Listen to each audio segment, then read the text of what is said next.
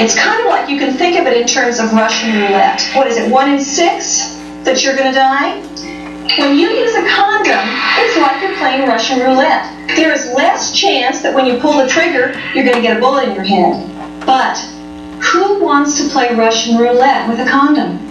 So the next time that somebody wants you to go to bed with them, with or without a condom, then just picture that you're actually going to bed. It's not just you and him or you and her. It's that you're packing along a loaded revolver with you when you go. And not only that, when you go to bed with that person, you're not just going to bed with that person, you're going to bed with every other person that person has ever gone to bed with before in their life. So just picture it's as if you're all crawling into one bed together. What if I want to have sex before I get married? Well, I guess you just have to be prepared to die.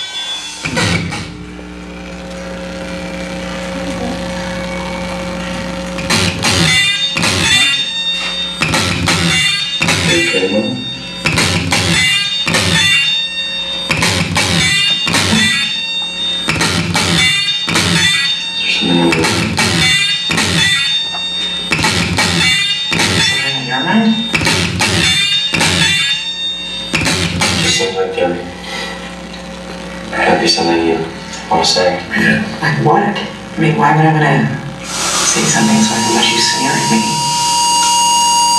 Sneer at you? I've never sneered. Oh, sweetie, you don't have to be that you're one of us. Okay, so fine. Say what you want to say now. I don't want to say anything. I tried saying. Okay, so try again and release yourself. Oh, release you mean? Yeah, fine, release me. Just say it. Just fucking say it. Don't you swear at me, you little shit! Don't you ever raise your voice at me! I am your mother! Do you understand?